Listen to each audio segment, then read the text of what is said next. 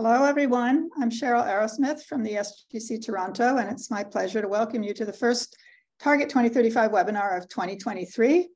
And today we have a great lineup hosted by Lizbe Koekemoer, who is a team leader at the Center for Medicine's Discovery at the University of Oxford. She's responsible for their crystallography research facility called PXSRF. Lizbe has a strong interest in crystallography and biophysical techniques for the use in early stage drug discovery. And prior to her current role, she was a postdoctoral researcher with Frank von Delft's group at the Structural Genomics Consortium.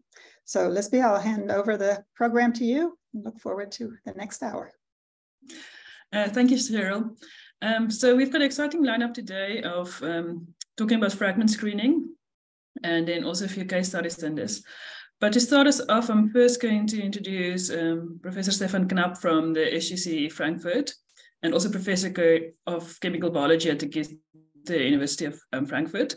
And he's just going to tell you a bit more about the EUbOPEN and Target 2035. Stefan, over to you. Okay, we've lost Stefan.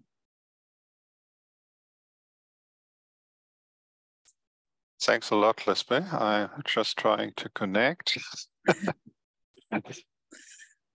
Oh yes, while he's trying to connect, if you've got any questions, please type it in the Q&A and we'll, in the end of a panel discussion, where we will try to address all or some of the questions, time dependent, of course. Okay, thanks a lot, everybody. So I hope you can see my screen now. So what I will just introduce is our network, EUbOPEN, and how you may interact with that network in conjunction with fragment screening. So just to introduce what EUbOPEN does, so it's a large consortium with 22 partners, and we are trying to establish chemical reference libraries that we call chemogenomic sets. So these are narrow specificity inhibitors, as well as trying to enrich the trackable proteome by enabling new target areas. And we do this by developing chemical probes. And then these chemicals that we characterize, we test in human tissue arrays. And then finally, also for all this, we need infrastructure and also develop new technologies in order to speed the process from identifying a hit compound to a potent inhibitor. So when we set up this grant, we thought it would be interesting to incorporate the Diamond XChem facility, who is a partner in EUbOPEN as an industry partner.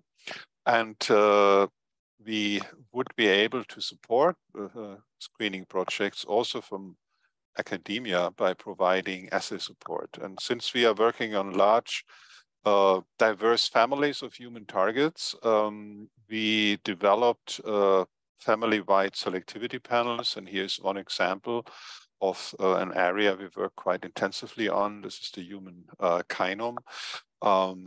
Together with the UNC, we already developed a set which is called KCGS, which is a narrow specificity chemogenomic set for the human kinome that covers about 50% of all targets at the moment.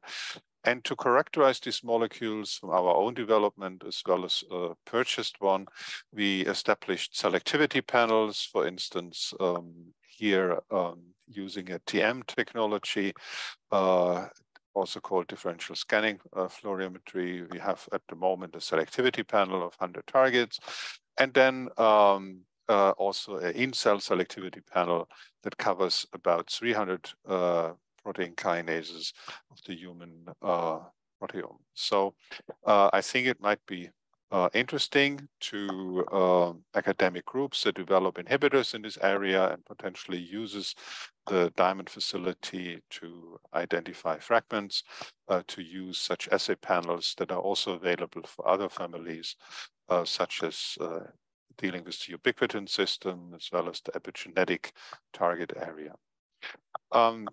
Just an example, we also did run fragment screens together with XChem, and here's a recent example that we just following up also in terms of the chemistry. One of the focus areas where we want to develop new ligands are E3 ligases. So together with Diamond, we screened a large number of mid-2 crystals, which is the E3 ligands of the so-called SPRI domain family. Many structures contained fragments that were usable, and they're already available to the public here in the Frangalogous analysis. And I think you will hear more about this web-based platform where you can display the structures that have been refined and collected at the facility. So how you actually do this to set up a collaboration with EUbOPEN when you apply for fragment screening. So it is pretty straightforward. When you submit your applications, you just need to check the box that you would like to collaborate with in EUbOPEN in the XChem application form. This, of course, the project should be in some way overlap with our interest, because if we don't have an assay panel, then it will be more difficult to accommodate a new project. But I think it would be definitely good to contact us before to see where the synergies are in such projects.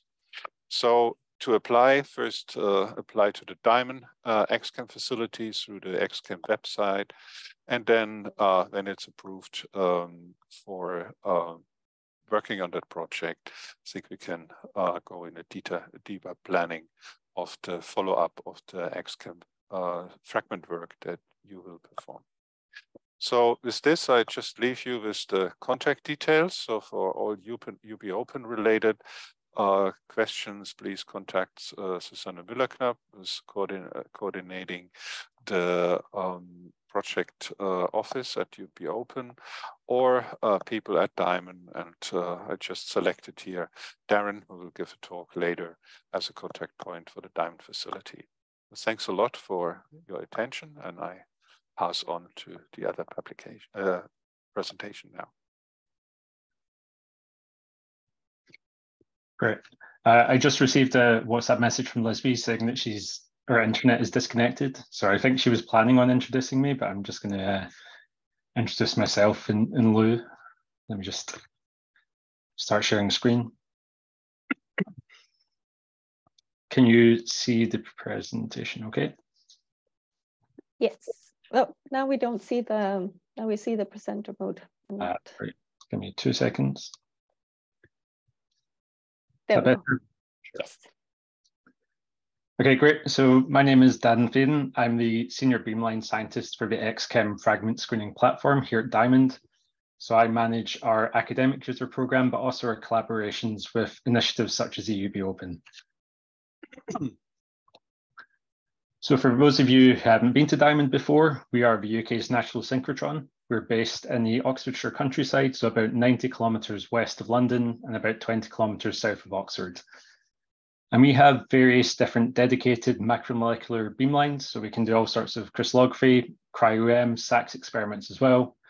But we also host the world's first dedicated crystallographic fragment screening platform, which is called XChem. So just to give a little bit of an introduction into fragment-based drug discovery, I realize we have quite a diverse audience on the call. So not necessarily everyone is an expert in fragment-based drug discovery, never mind crystallographic fragment-based drug discovery. So in comparison to high throughput screening, what we're typically looking at is very small libraries between 500 and 1,000 compounds. And these are typically very low molecular weight, so less than 250 Daltons. As these compounds are very small, the affinities tend to be very weak, so in the millimolar to micromolar range, but they are very efficient at binding to their targets of interest. So the contribution of each atom towards the affinity with the protein is quite high. Historically, methods used to identify such fragments were biophysical techniques such as SPR and NMR, and this was largely down to the sensitivity of these assays, but also their throughput. However, they often required structure-based methods such as protein crystallography to help drive the iterative optimization of the fragments into potent compounds. So we have some examples of techniques here where you could have your fragment hit binding in one part of your active site, which you then grow to occupy further sections of the active site. You could have two fragments binding in adjacent pockets of the same site, which you can then develop a linker to connect the two. or if you have two fragments which have an overlapping pharmacophore, you can merge them to create a single fragment. So as I mentioned previously, historically, the methods used to identify the starting points for FBDD campaigns were typically biophysical methods. And this was because if you look at the conventional crystal handling methodologies, it would take you around about 3 months to prepare all the samples and collect the data required for a reasonable size screen of 900 fragments. However, thanks to advances in synchrotron technology and the development of dedicated platforms such as ours, the XChem platform at Diamond, we routinely collect samples and data for 1,000 crystals in a single week. And I've just got a brief video to show you how we go about that.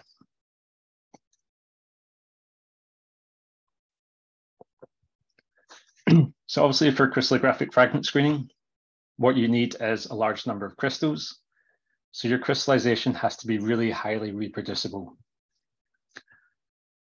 And this is because we add a single fragment to each drop which contains crystals. So each crystal is just soaked with an individual fragment, and we do this using the Echo liquid handling robot. So we use acoustic waves to fire 2.5 nanoliters of solutions, normally in DMSO, directly from our compound tray into our crystals. We then soak the crystals, typically for a few hours. And as the compounds diffuse into the crystals, hopefully they will bind to our protein of interest. We then use this semi-automated XY platform called the shifter to help speed up the crystal mounting before freezing them in liquid nitrogen. So what we end up with is, at the end of our pin, is a single crystal soaked with a single fragment. And we can store 16 of these in a puck, which we then take across to our beamline, which is immediately adjacent to our lab, IO41. So we just have a schematic of the beamline here. If any of you have been to Diamond before, this will look pretty familiar. On our beamline, we have a storage jar which is capable of storing 37 pucks, so that's just under 600 samples. And we use completely automated data collection, so this can run for about 18 hours without any manual intervention. So the robotic arm takes the sample from the goniometer, can switch out for one of the new samples off the storage jar, taking about 20 seconds to change sample. And this is all done under cryo temperatures, so either under liquid nitrogen or from the cryo stream here. So we rotate the crystal as it's irradiated from the X-ray beam and collect the diffraction images, which we can then merge together to help us solve the structure of our protein. It's a little bit more complex than just sticking a bunch of pictures together, but the video does a nice graphical representation. So we then use the large amount of data we've collected, so typically hundreds to 1,000 data sets, so a single data set for each crystal soaked with a single fragment. And we use novel algorithms to help identify outliers in our data, which hopefully correspond to ligand binding events. So the example we have here is the SARS-CoV-2 immune protease, and you just saw some of the ligands we identified from our screen popping up there. So the XChem platform, we have everything the users require for their experiment. So we can support all the crystallization, compound dispensing, sample harvesting, and our lab is immediately adjacent to the beamline. And then we just take things across to IO41, or we can take them to any of the other beamlines at Diamond. And this is always unattended data collection, so completely automated. We take advantage of the very mature pipelines for automated data processing at Diamond, and then feed this into our HIT algorithm, Panda. And as Stefan mentioned earlier, we also have this model dissemination platform for Galaxis, which is a really powerful tool for helping share your data, so your refined structures with your collaborators and colleagues to help drive that process for developing the compounds. So at XChem, we've been accepting routine users since 2016, so we've been running for about 7-8 years now. And in that time, we've performed more than 250 academic projects, identifying more than 5,000 hits, starting points for drug discovery projects or chemical probe development. And you can see over the last 6-7 years, our increase in data collection has steadily been increasing. And last year, we actually collected nearly 25,000 data sets just for our academic XChem program alone. So in this slide, we just have a kind of brief schematic of what the outlook of the XChem experiment looks like. So usually our users will arrive either with their crystallization trays, or they can send us protein in the mail and we can set up the trays for them in advance. And what we will do is a solvent tolerance test, just to establish ideal soaking conditions for performing an experiment. So we take 30 to 50 crystals, soak them in various concentrations of solvent, normally DMSO, or sometimes ethylene glycol if the crystals are not tolerant to DMSO, and soak them for a couple of different time points, so typically 1 or 3 hours. And what we're looking for here is just maintenance of the integrity of the crystals and ensure that we still see good diffraction consistently below 2.7 angstrom. If we meet these goals, we can then carry on to a pre-screen where we validate this soaking condition with a small subset of our library, so usually 100 to 150 compounds.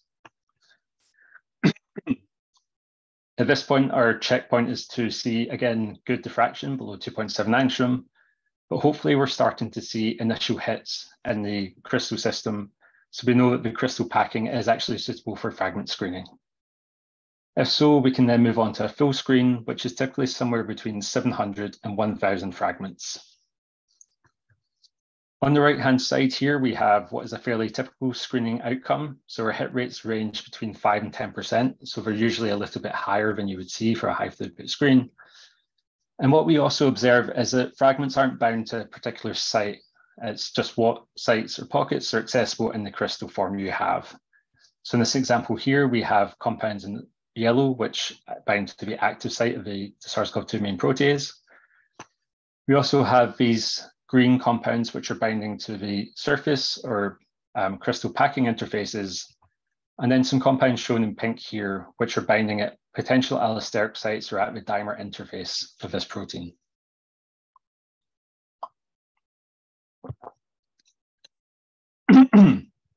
So in our group, we often think about drug molecules as being something made out of Lego bricks, similar to the Lego Death Star we have over here.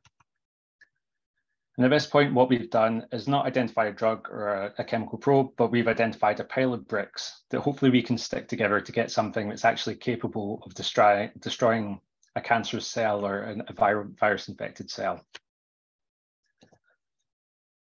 And we believe the most powerful way to do this really rapidly is by fragment merging. So there's just a few examples here where we've taken a few of the fragment hits, which overlap in binding poses, and just merged them together and shown that this can really rapidly get down to single-digit micromolar affinity, really rapidly, just one step. So we have examples from the SARS-CoV-2 main protease, the NSP3 macrodomain, and from the NUT7. So you can see just 2 single fragments here merged together give you a 1.1 micromolar hit. We believe this is really well exemplified by the COVID moonshot, which is our massive open science collaboration, where we took our fragment hits from back in February 2020, and under 2 years, we're able to progress from basically fragments which didn't show any binding in SPR at 200 micromolar down to 50 nanomolar inhibitors. And in the process, we solved more than 650 crystal structures using our platform. So by merging our original fragment hits, we got down to this 25 micromolar compound. And then using a really rapid structure-enabled approach, we got down to kind of 64 nanomolar cellular activity, again, in an antiviral assay. And this allowed us to nominate 3 preclinical candidates in less than 2 years. What we've realized is that we really need to work with our users to try and make fragment progression more routine. So we've started offering more support in this aspect. So we've now introduced experiments to help with hit validation. So things like fragment titration, so soaking at lower concentrations to try and work out which fragments are binding more strongly to help prioritize your hits. Or what we call combi soaks, where we do simultaneous soaking of 2 fragments which we know bind in adjacent sites. And hopefully we observe some sort of synergistic binding event where we can really get a nice model for designing linkers or merges for our fragments. We have our web platform for Fragalysis, which we mentioned earlier, which is a really powerful tool for encouraging collaboration and sharing of your 3D models. And what we're really working on at the moment is introducing various different algorithmic designs, technologies into Fragalysis. So you can upload computational models on the right-hand side, overlay these with your crystal structures, and then use various algorithms to help design the follow-up compounds. These can then be fed into what we call CAR, which is chemist-assisted robotics, So our colleague Bodden, who's based over at the research complex at Harwell, looks after this project where he uses low-cost liquid handling robotics to do multi-step synthesis. So it means that you're really not limited to just the immediate chemical space available in the catalogues around your hits. The crude reaction mixtures from CAR can actually be fed directly back into assays. So you can then soak these into crystals and see good ligand density directly from crude reaction mixtures, or use them for biophysical methods such as the cryoptics wave, which we have available in RACA as well. And this just really helps rapidly flush out structure activity relationships, letting you explore all the kind of area around your binding site surrounding your fragment hits. So over the last 18 months, 2 years, we've had various different visitors from EUbOPEN funded projects. So we had Adarsh, Andreas, and Mohit sat here in the middle, joining us from Frankfurt. We've also had users from Dundee, Leeds, and Oxford, with some planned visits from Toronto later this year. And in doing this, we've collected more than 7,500 data sets across 13 projects. The 5 projects which have actually completed our analysis have identified more than 120 fragment hits, so starting points for chemical probe development. And this has allowed us to synthesize more than 750 follow-up compounds using CAR. So just briefly on the logistics, hopefully the webinar today, you'll be coming away from this thinking, yes, I really want to try and use this platform to help identify starting points for my drug discovery projects. So if you're working on an EUbOPEN funded project, then Diamond does provide an in-kind contribution of beam time and access to the XChem facilities. So we'll provide all the training and access you would need to perform a fragment screen and initial follow-up work. You can make applications at any point throughout the year. The only caveat for EUbOPEN funded projects is you must be able to cover expenses for your own travel and accommodation, either directly from your group or through EUbOPEN. And if you want to register interest for this, you can just contact myself or Lizbe, and then you just have to complete this registration form and give us more detail about your crystal system.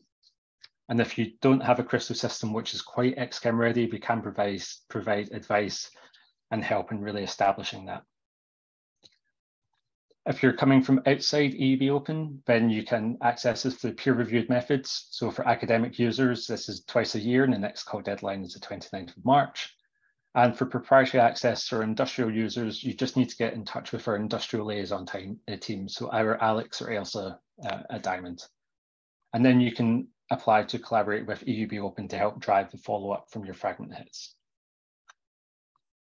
So I'll just finish there. If you have any questions, I'm happy to take them. Anything you think of later, you can drop me an email, or you can visit our webpage for more information, or a recent Jove article which describes the process of the fragment screening experiment in more detail. Thank you.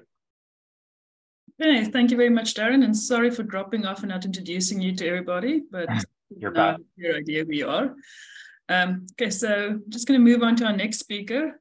So next up, we've got Joseph Newman. He did his PhD in structural biology with Prof. David Rice at the University of Sheffield. And after that, joined the laboratory of Prof. Rick Lewis in Newcastle, where he studied the structure and biophysics of protein complexes. He joined the SGC in Oxford in 2013 and is now still part of us, although we now call the Centre of Medicine's Discovery. And Joe is one of our super users, which has probably seen the whole progression of XChem from idea to where we are today. So yeah, I think you won't find a better person to just tell you about XChem and the actual user experience through the years. Thank you, Lizbe. Yeah, this is a kind of project where we probably started in the kind of middle phase of the XChem project. So a lot of the stuff that Daren mentioned about how they can help you progress fragments wasn't available when we started this project, but I'm happy to see that kind of stuff come out. So this is about a transcription factor, brachyuries. So this factor is an important target in this rare bone cancer, chordoma, which affects basically the remnants of the spinal cord. So it can be anywhere from the lower spinal cord, the sarcum, into your neck. It's very rare cancer, but unfortunately it's a very difficult cancer to treat. They're basically, the options are, if you get a chordoma, it's a slow-growing cancer, but you'll have to have probably surgery. And this is obviously a sensitive place for surgical intervention, and eventually it becomes debilitating, and most people do not recover from chordoma. The kind of diagnostic of chordoma is the expression of brachyury. This it's a very important and quite a well-studied gene in vertebrates. And actually they found it in 1927, as early as that, and they called it simply T. Brachyury means long tail. It was from that my study. And obviously now we call it PBXT because there's some problems associated with a gene with a single letter as its name. So, you know, what are we interested in brachyury? Well, really it's it's selectively essential gene in chordoma. So this is a study where they're using siRNA, and really by an order of magnitude, this is the ideal selectively essential target in chordoma. The other good reason to study it is that it's involved in early embryogenesis in humans, but after that it's not really expressed. So there should be a kind of therapeutic window for inhibiting this in chordoma and other cancers. There's also roles in EMT, epithelial to mesenchymal transition, in other cancers. I won't go too much into that. But, you know, the challenge is that transcription factors, or these ligandless transcription factors, are tough targets, and there's a whole history of attempts to drug these factors that are, let's say, very rarely successful, or they're considered challenging. And if you look at brachyury from a kind of pocket ohm or drugability assessment perspective, it's not really so much different. There are a few pockets here, but it would be something that would be challenging by classical methods.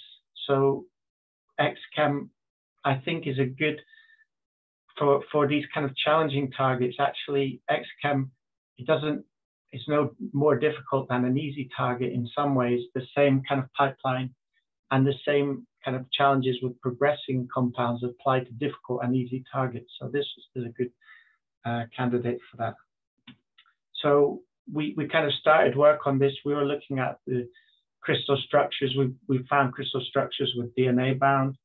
And we were looking at a variant. It's not so important for this talk, but basically we were looking at a variant that's associated, a single nucleotide polymorphism, this G117D. So it's a glycine to an aspartic acid. And for that reason, we basically made two versions of the protein, two versions of the crystals, and two versions of the structure. And we did two fragment screens with these crystals. The link between this variant and chordoma is a kind of complicated thing that I won't really go into. So how can we possibly find drugs targeting a transcription factor? Well, you know, we could hope to get small molecules, fragments, and then progress them. That might interfere with the DNA binding, but you know, that's probably the most challenging route, because DNA binding interfaces are long, extended, and quite polar in their nature. They don't tend to be associated with good places to bind drugs. There are other kind of interesting things to do with this transcription factor, for example, the dimer interface, downstream effectors.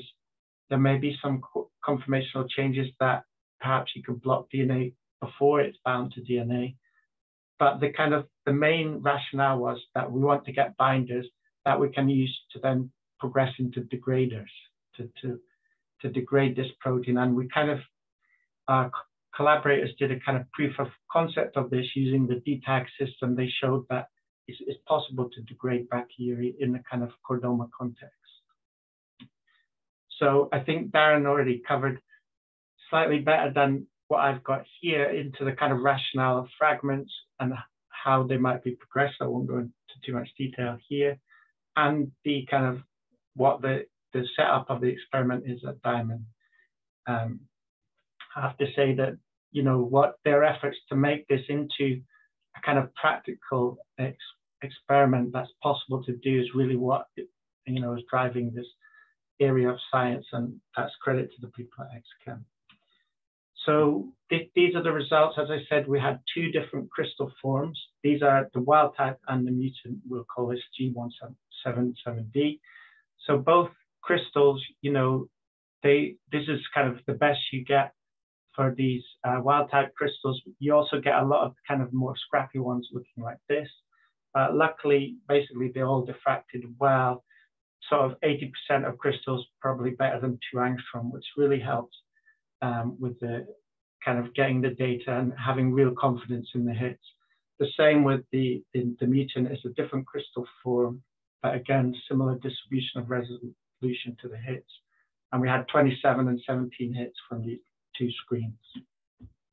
So I don't know whether you'd expect this, whether it was surprising or not, but they're different crystal forms. They've got very slight different conformations, but the hits from these 2 screens were actually completely different. I don't think there were any hits that were common to both crystal forms.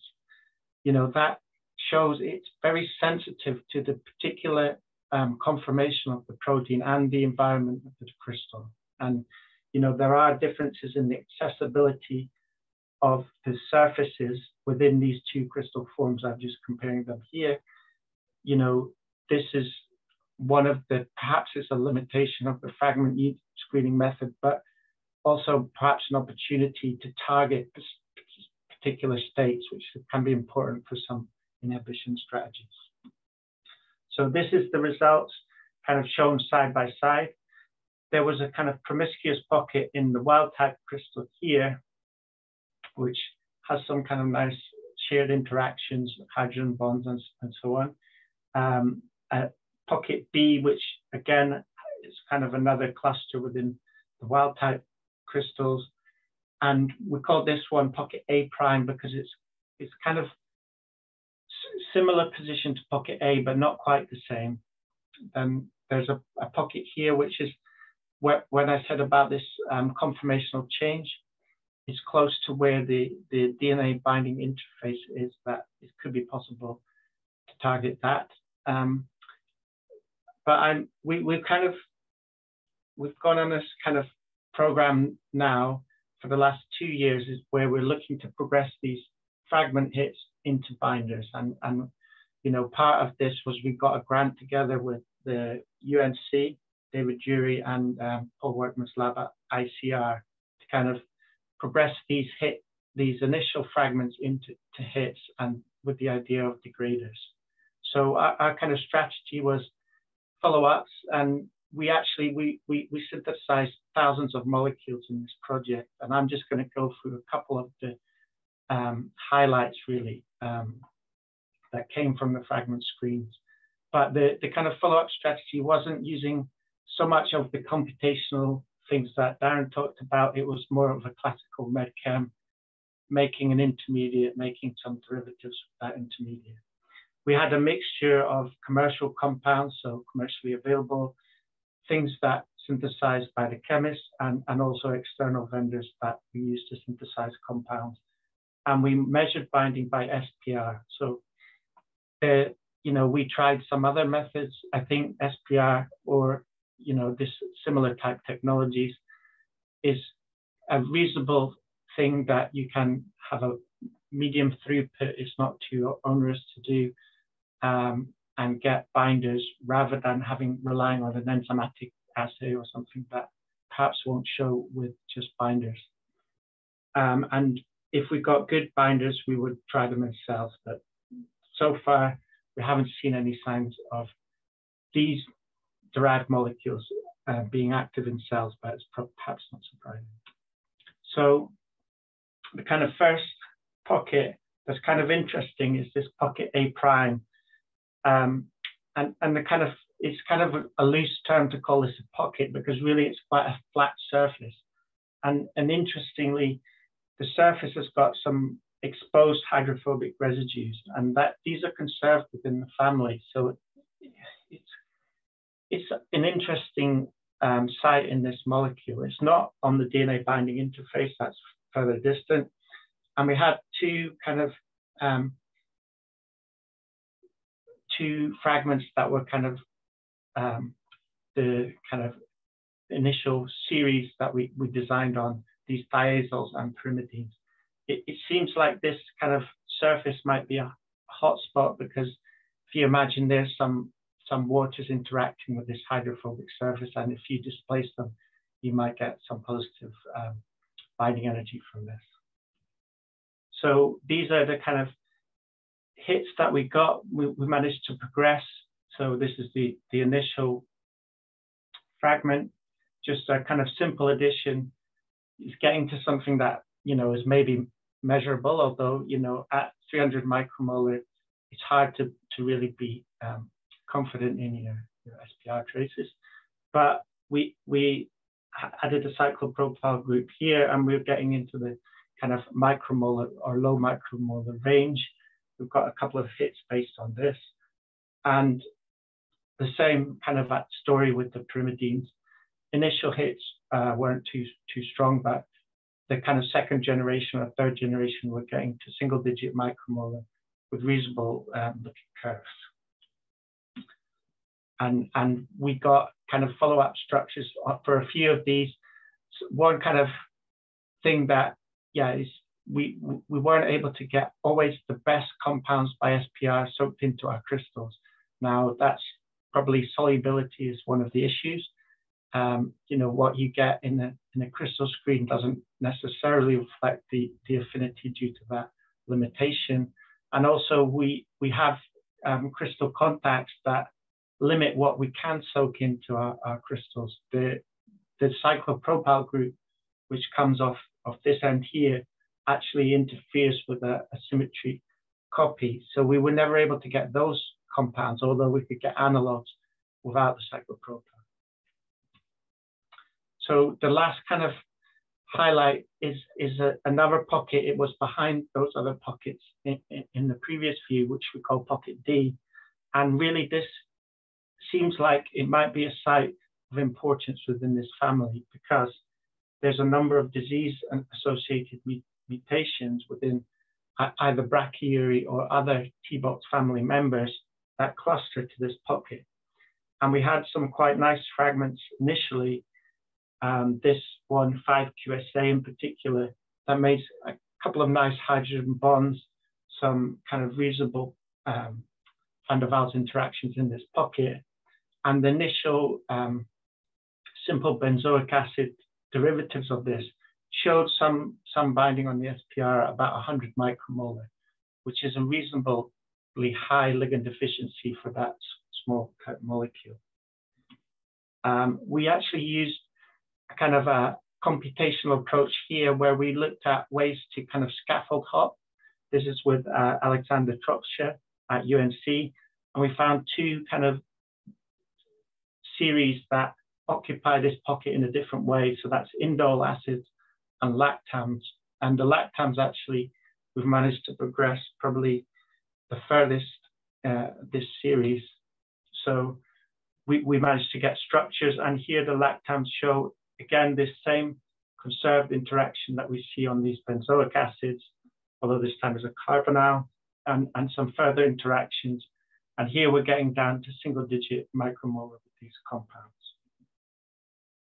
So, you know, we've achieved a level of kind of single-digit micromolar from, you know, a few chemistry iterations of fragment-derived hits.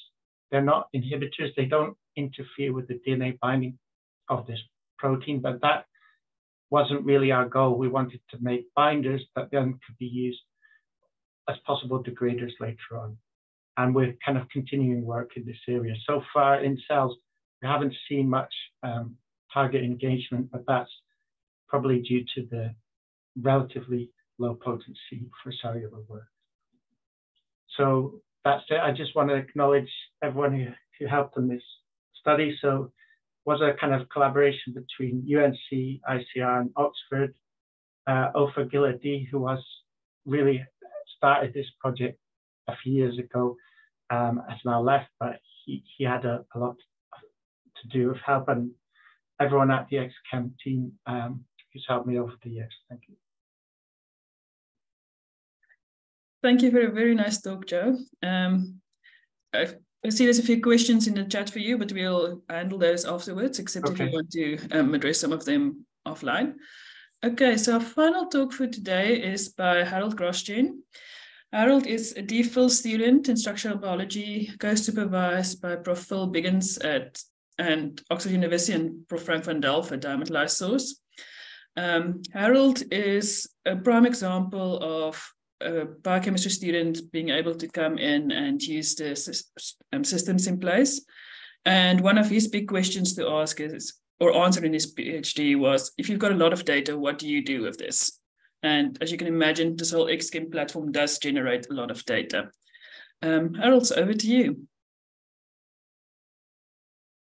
Oh, Harold, you're still on mute. Okay, can you hear and see well? Yes, we can hear and see you. Yeah, thanks for the introduction, Lizbe, and thanks for having me today. So today, as Lizbe said, I'll sort of like give a brief overview of the data I've acquired during my PhD to illustrate how pluripotent XChem is. And this is applied to FIP2, the protein I've been looking at for my PhD, which is a relevant drug target. So I think that the basis of fragment-based drug discovery have been covered quite well so far, but maybe I'll just emphasize on this idea of iterative cycle. So first you start with your fragments, and then you have to do some design, some follow-up designs. This can be done with through varieties of ways. Maybe if you're a chemist, you're going to have like just a look at your structure and design some follow-ups. But more recently, now we use the in silico methods to use the power of computer to help us generate best guesses. And once you're satisfied with your guesses, then you and also this is the fastest part of the cycle. It takes from hours to days to make those guesses. And once you have those, you need to make those guesses. So this is where chemistry comes in the game, and you can either make those compounds, or in some cases you can order those if they are already available. But in either way, this is the rate limiting step, which is the slowest step of the cycle. Once you have the chemicals, you have to test them, validate them, and normally this is done in 3 ways. So structurally with X-ray crystallography, so you can understand how your compound binds, biophysically to get an idea of the underlying kinetics and thermodynamics behind your compound, see how tightly they bind to the target. And this can be done with SPR, graded couplet interferometry, which is a variation of SPR, ITC, etc. And the last part is you want to validate them biochemically.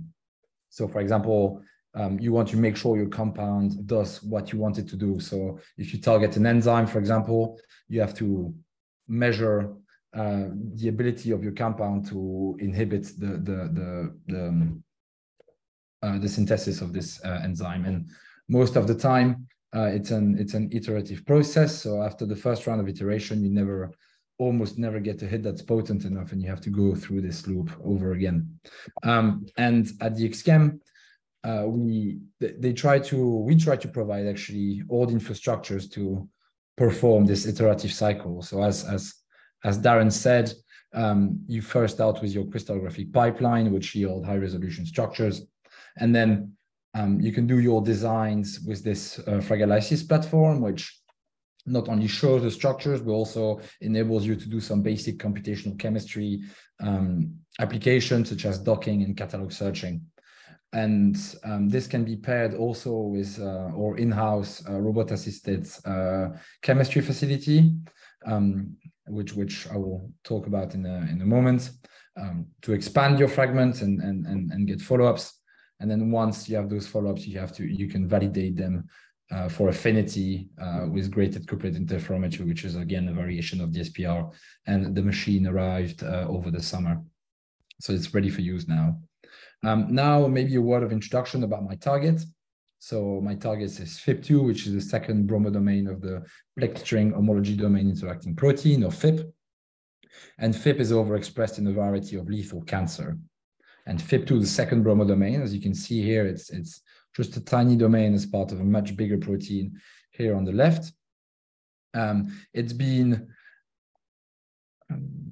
wait, sorry, I'm just going to put my pointer.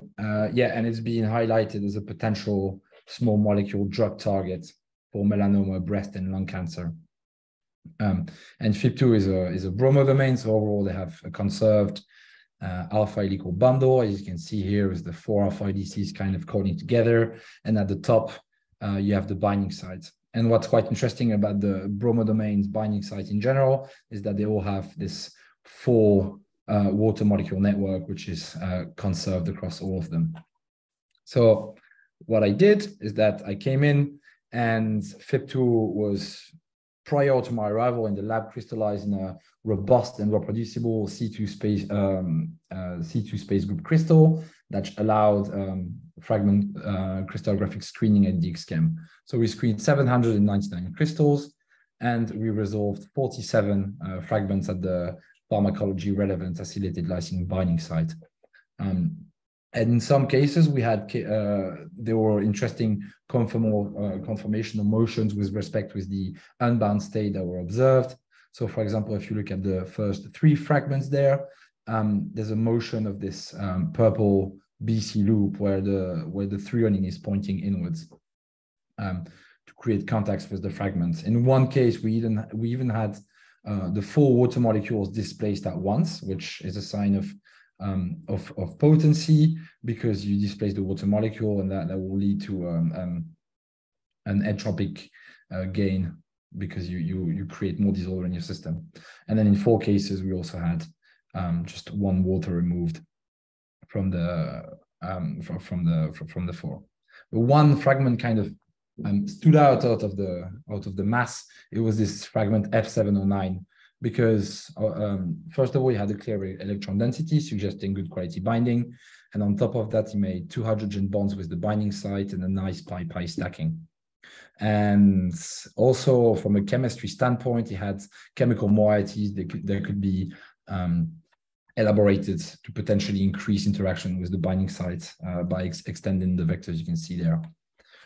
So that was done. That was work that was being done when I arrived in the lab by 2 chemists from the XChem, Tony and Warren, but also collaborators from Sussex.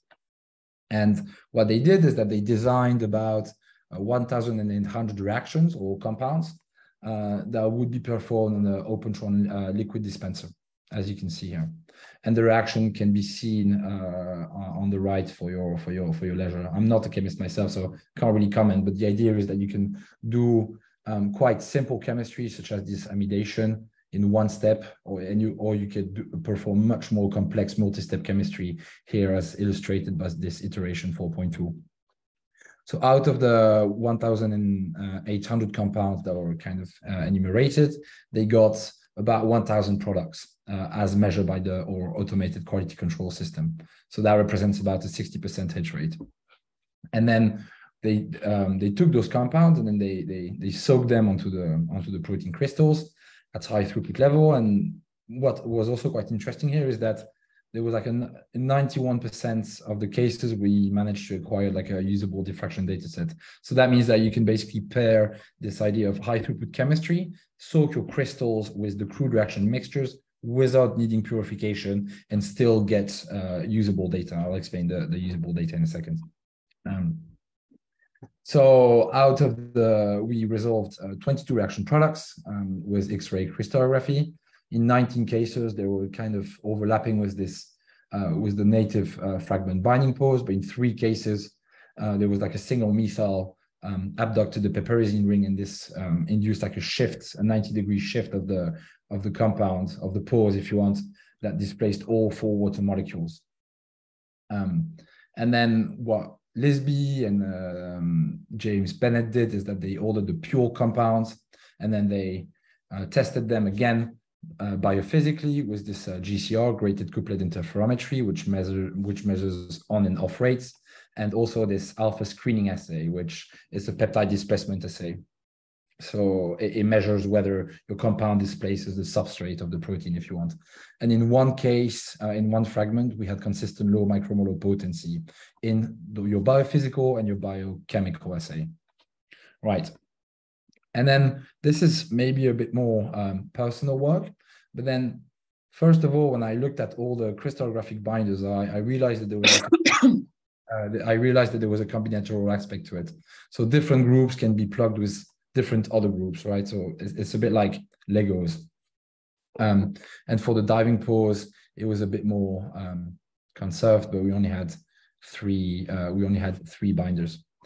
And then what I did is that I applied some ligand featurization and computational modeling to extract the binding and non-binding features and translate those into quite simple binding scores.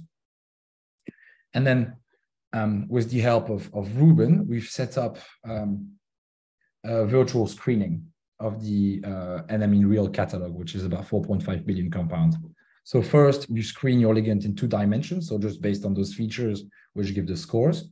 And you filter, you say, I want stuff that have a lot of binding features, and I don't want stuff that have lots of non-binding features, right? And this resulted to about 10,000 compounds per pose. So that's 20,000 compounds. And then we've added structural information with Fragment-based, which is another tool that was developed by the XChem team and will be available soon on frag analysis. And basically what you do is that you have your co-crystal, your bound crystal, and you fit the compound and you use information from multiple ligands. And then we did a little bit of selection and we decided to order 50 compounds per pose, so 100 compounds. And we went forward with experimental validation with X-ray crystallography and braided couplet interferometry. And the results were actually quite nice, especially given that this screen was done in the rush in the rush of the summer, because I'm trying to finish my PhD, and we got 4 compounds that exhibited a 10-fold increasing in binding affinity compared to the previous hit from the automated chemistry. And also those compounds did not grow massively in size. So they had like a similar size or were even smaller, which means that the ligand efficacy improved by the same order of magnitude. And then regarding the crystallography, we got also some quite interesting results. So for example, you have this vector here that was, so one chemical iteration tried to expand the fragment in that direction, but did not succeed. And here, it was a bit of chance, but we showed that this vector can be actually elaborated on.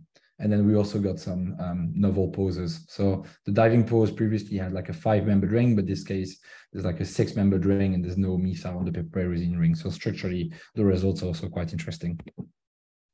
So the take-home message is that the XChem platform was initially designed for generating large amount of high-resolution fragment-bound structures, which it has much evolved since. And we've expanded the technology to chemistry and computational chemistry, which can basically assist you in your entire iterative design. And everything is aimed to be done at high throughput levels. And computational chemistry tools are also being used and developed to harness the wealth of data generated. Because most of the time you generate so much data and you use one data point to do your elaboration, but there's so much more that can be deduced from here. Yeah. And on that, I would like to thank my 2 professors, supervisors, Phil Biggin and Frank van Delft, but also the large amount of collaborators that were involved in those multiple projects. I'll be happy to take any questions. And if you have any other questions that might come up later, feel free to take my email and contact me. Thank you. Thank you very much, Harold. I would like to invite all the panelists to come back and switch on your videos. And Harold, can you please unshare your screen? Thank you. So I'm going to start off with one question that was specifically for you, Harold. And it was, once you have efficient binders, does it score well also computationally? Pardon? Once you have efficient binders, does it also score well computationally? So basically what's the correlation between your binders? The honest answer is that I haven't done that analysis yet. It's fresh data, so I need to look it up. Okay, and then another question is probably more for you, Daren. Actually, Mohit asked about the concentration range for crude reaction mixtures, but I think it's probably interesting to just talk about the overall concentration ranges for soaking fragments or follow-up compounds. Sure. So in terms of concentrations, what we did for initial fragments, most of our libraries are available at 500 millimolar in DMSO. And the fairly typical concentration we're screening at is 10% DMSO. So that's 50 millimolar screening concentration. So you would hope to see anything that binds with affinity around 5 millimolar. For routine follow-up stuff, we tend to aim for 100 millimolar. We realize that's not always possible in terms of solubility for some of the compounds, but that's what we'd like to aim for. And then for crude reaction mixtures, obviously there's going to be impurities in that mixture as well. So even if you're aiming for 100 millimolar, you're not going to get quite as high as that. So it depends on a few things: the solubility of the product, the actual conversion of the compound, any other impurities, unreacted start material. So it does vary a bit more, yeah, for crude reaction mixtures. Okay. I also just want to use this opportunity to invite anyone else that might have questions to put it in the Q&A block. Oh, there is one. Okay, so there's a question, and this is there any access requirements for XChem and EUbOPEN, i.e. outside of the EU or the UK? So there's probably Stefan also need to join on this question. From the XChem perspective, anyone can apply from anywhere. It's not an issue. There's no limitations on where people can apply from. Yeah, same here. Okay. So basically, email for XChem Daren. And for EUbOPEN, I'm guessing you gave the contact details in when you were presenting. So yes.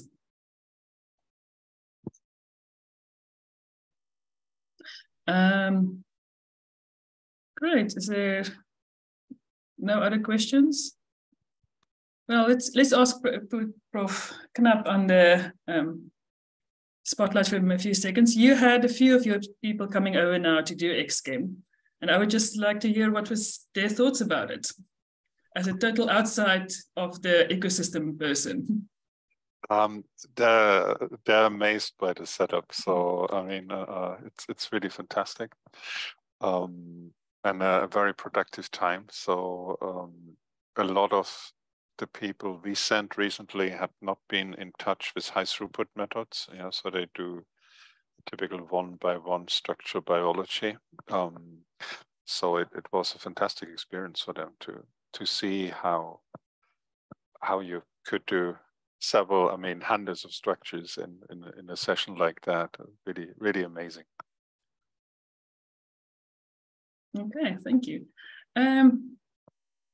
Joe, I'm going to just throw a question back to you, because I saw there was a lot of questions about the SPR follow-ups and affinities in the chat that you already answered in the chat, but just for the sake of the recording, do you want to comment anything on the SPR discussions?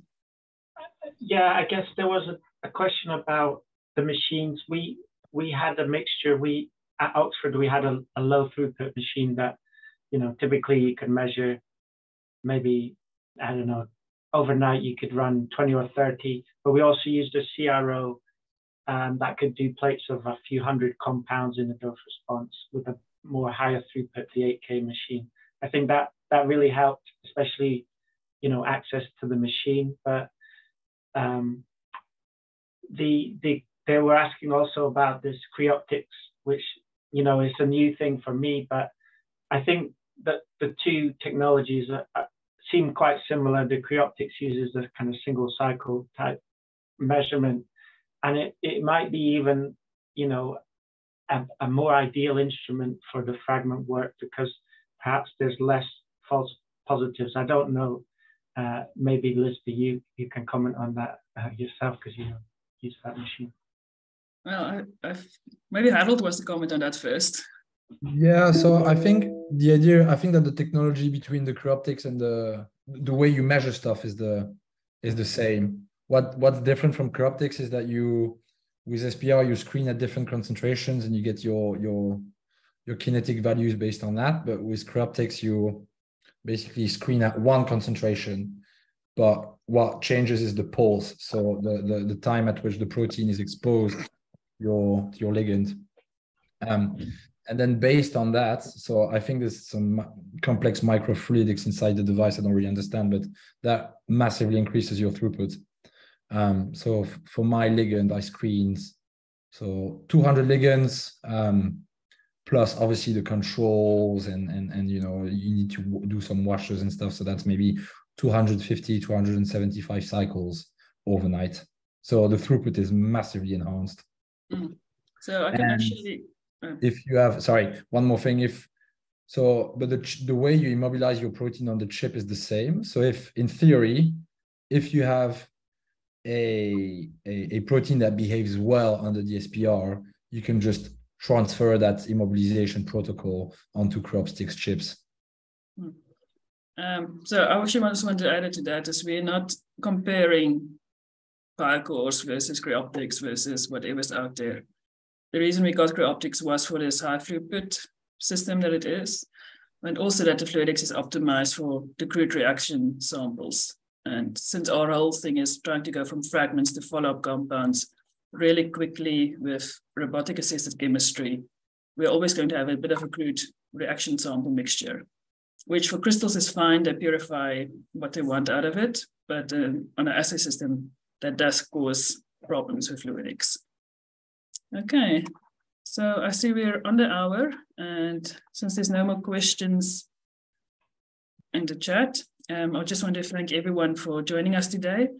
In the chat field, you will get the contact details of the people, both on the XChem side and the EUbOPEN side, if you want to get in touch with any of us.